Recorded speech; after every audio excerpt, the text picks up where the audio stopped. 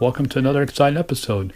Today I got two more fantastic things to unbox. Last week I did the Pac-Man cabinet, the little mini, the micro arcade retro. I think it's called micro player retro arcade cabinet. That's what they're calling them from my arcade. And I got the Pac-Man one last week, and if you haven't seen the videos up, but it is fantastic. It really pleasantly surprised me. So I got two more of all things. I got Miss Pac-Man because Pac-Man's great, but I really love Miss Pac-Man, so definitely had to have Miss Pac-Man. It's got the cool pink, neon pink colors in it, yellow, so that's awesome. And one game that I always played besides the Pac-Man in the arcades a lot was Dig Dug, so I had to have Dig Dug. So that is fantastic also. And if they come out with a Gauntlet one, I'm definitely picking that up eventually. So, without further ado, sit back and let's check them out.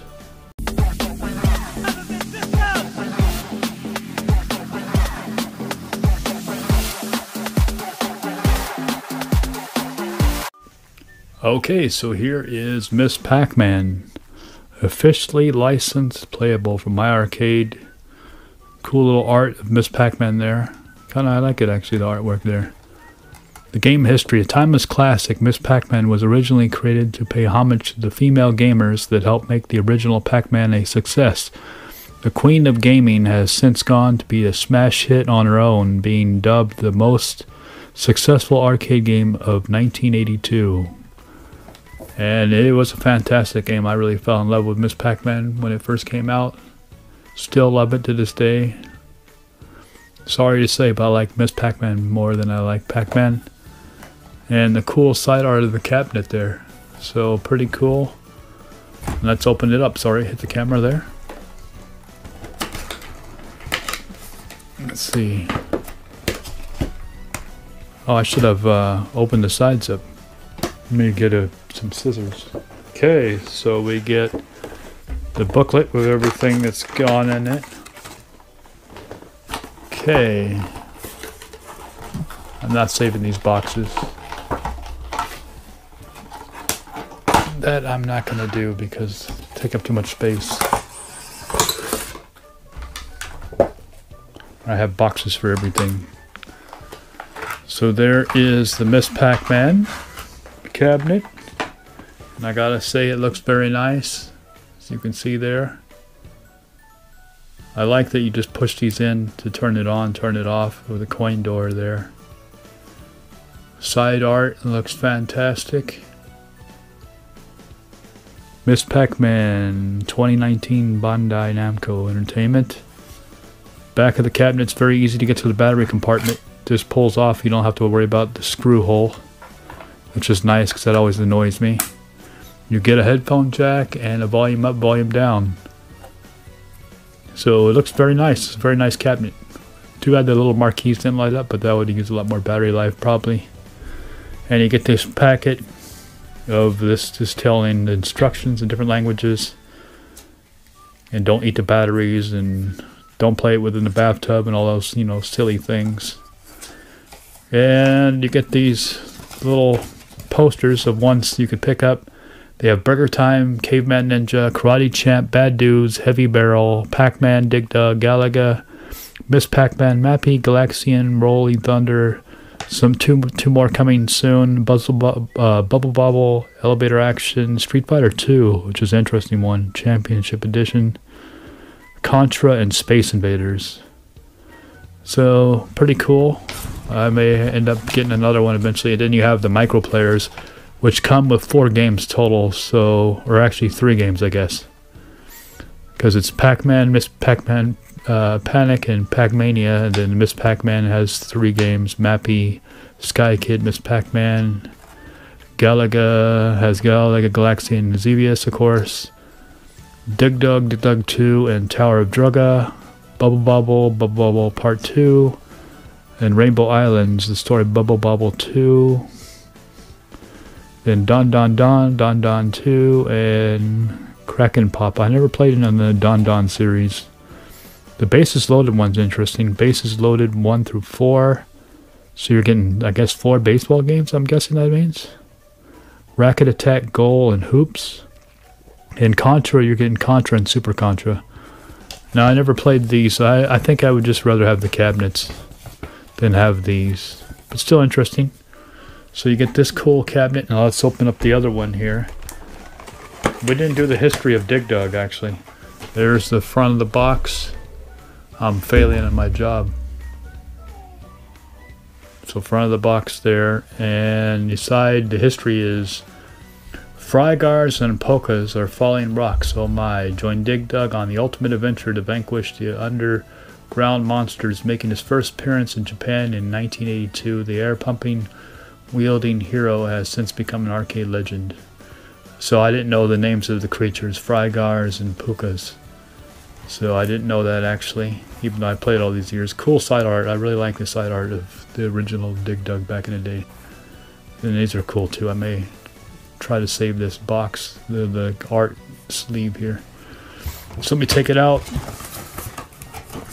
Like I said, I'm not saving the boxes, but I may save some of the art from it. Okay, so here is Dig Dug.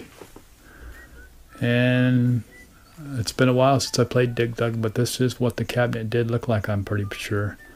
I do like the colors of the Dig Dug. It's so retro colors back in the day. You know what I'd also like to see them do is a Robotron. I believe Robotron's Williams. I'm not sure who Gauntlet is, but... And same thing, the volume up, volume down, volume up, and the headphone jack. If you were going to play with headphones, I don't know why, but maybe some people would. Easy to get the 4 AA's in there.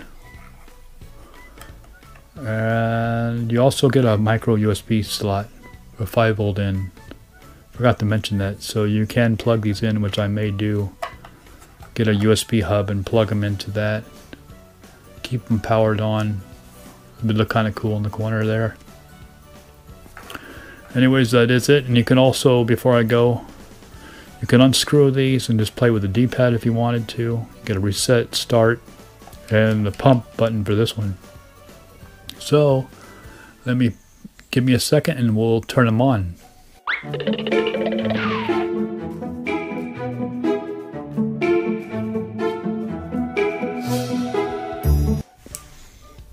Okay, so here they are, side by side. I'm going to power them up at the same time. All you got to do is just press on the coin door and press it straight in and they turn right up. So there they are, the screens. My camera does a poor job of capturing what they look like, so don't mind that. But I can see they look like, I believe that's the arcade ROM for sure of Dig Dug looks like.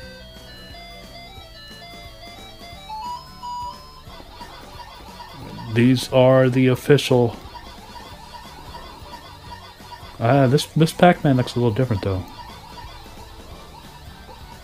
I could be wrong. Maybe this is the arcade. I can't tell. I don't remember it being this green.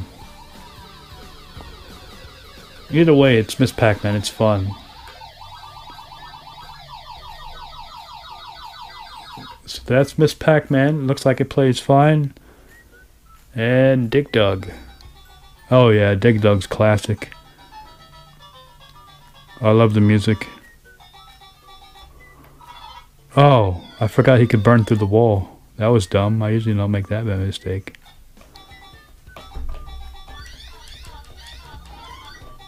Definitely fun. Definitely playable. Very cool. So both games are awesome. I wish Miss Pac-Man had a little bit more of a demo screen than stuck on just the main screen like that. I don't remember that in arcade. I think there was like a demo a little bit going on like Dig Dug has. But either way, still awesome. Really like them both. Fantastic systems to own. I really like the looks of them. And I think the Miss Pac-Man one seems slightly taller. No, it's just different shaped. It's not slightly taller. It's the same height. The shape of it's a little different than the cabinet, than the other cabinet. That's all it is. So anyways, that is it for these two fantastic arcades from my arcade. Two more fantastic ones, and I probably will get one more, at least for now. I say that, but eventually I'll probably own them all. Ha! Anyways, that is it. I hope you liked this episode. Don't forget to comment, like, subscribe, and as always, have a good one. Take care, everybody.